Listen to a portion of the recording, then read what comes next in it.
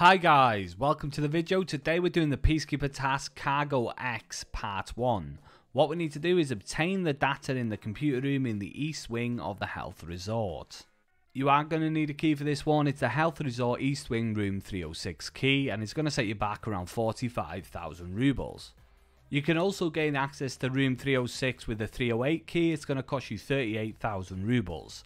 Let's jump into Shoreline and get this one done.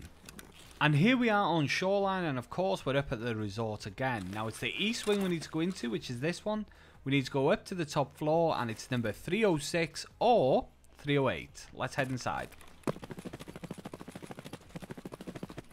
So here's 308 if you want to go through here. And here's 306, the one we want to go into.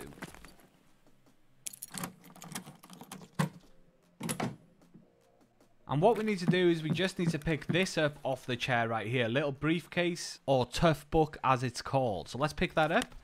So once we've got hold of it, all we need to do is extract, hand it in, and this one will be complete. I'm going to leave this one there anyway. If you like the video, subscribe if you want to see more. Thanks for watching as always, and take it easy.